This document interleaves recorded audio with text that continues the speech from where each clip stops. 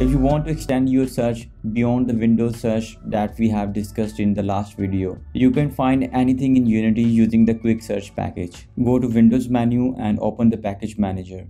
And in the search bar, type search. The Package Manager will filter the Quick Search package. Select the package and click on Install. Unity 2021.1 incorporates this functionality into the editor without requiring a separate package installation.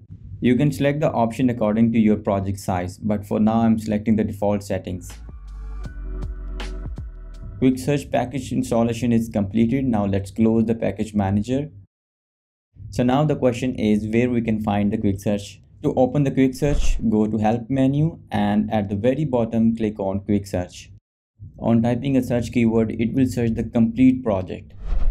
I want to search for the player and I want to see what we have related to player keyword in our project. As you can see, it's showing us the different type of assets we have in our project that are related to player. Now let's search for the wall keyword. As you can see, it also giving us the results that are in our scene as well. Because Quick Search enables you to search multiple areas of the Unity that includes assets, scenes, objects, menu items, packages, APIs, and even settings. By clicking on this search icon, we can see the list of filter category. We can uncheck that filter category we don't want to search. And in the background, you can see it's updating the results in real time. Let's try some more keywords and see how fast it's working. And changing filters as well. At the bottom we can see more information regarding the search. It's showing us the category it's searching for and how much result it found and how much time Quick Search has taken to search all these results.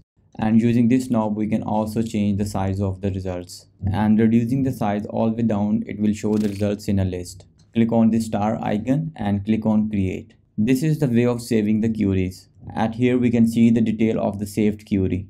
It's a good way to save if you have something to search more frequently, so you can save it. We have saved these two queries. We can double click on it to open the query. Just empty the search bar to see all your saved queries. The most amazing feature of Quick Search is we can also pinpoint the object in the scene from our search result. In this example, we are searching for the player query, and in the first result, it's giving us that the player is in the main scene. When we hover the cursor over the search results, it shows us this button with the 3 dots. Click on it and it will show us the 2 options. And you select the first one, select object in the scene, and it will take us to that object. Let's focus that object. Select the player game object and press F.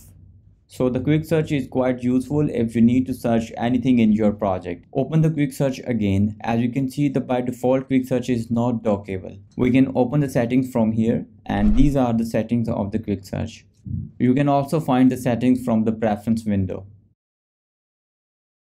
These are the default provided settings. And at the top, we can check Open Quick Search as a dockable window. Close the settings and open the Quick Search again. So now we see it's movable and we have these 3 buttons like a normal window, and we can dock it as well. Trying the random test keyword, and when the search bar is empty, it shows us the saved queries. We have these 2 shaders and player. So that was all about the Quick Search. It's an amazing addition by Unity, the editor getting changes rapidly, and of course it's making the life more easier for the developers. I hope this video helps you. If you have any question, you can always ask me. Thank you for watching and I see you in the next.